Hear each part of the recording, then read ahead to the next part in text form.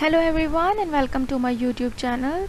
This is going to be a very short video on sinus tachycardia. So let's get started. It refers to the heart rate of more than 100 beats per minute, and it is called sinus because each P wave is followed by a QRS complex.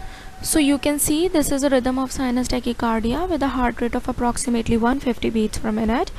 And what happens in sinus tachycardia rhythm?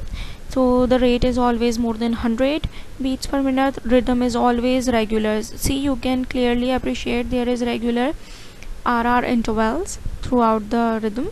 The P waves are always normal and PR interval is always normal, that is less than 0.2 seconds, and QRS width is normal. So the causes include anxiety, exercise, fever, sepsis, infection, dehydration or shock.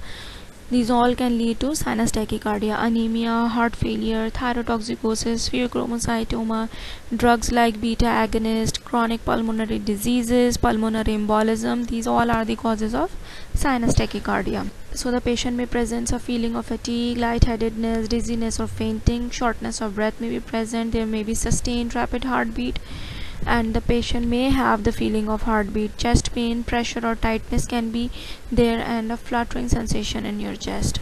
So for the treatment of sinus tachycardia, you basically need to treat the underlying cause. So you have to stop the substances which are exacerbating sinus tachycardia. For example, if the patient is taking beta adrenergic agonists, so you have to stop it, and you have to encourage incrementally graded exercise program. Consider beta adrenergic blockers such as nadolol or ivabradine, or even combinations. Ablations including catheter or surgical ablations, they are rarely recommended.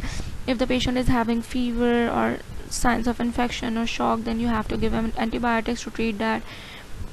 So basically all need symptomatic treatment, fluids for dehydration, etc.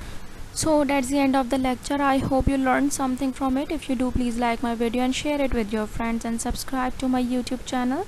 Thank you so much for watching.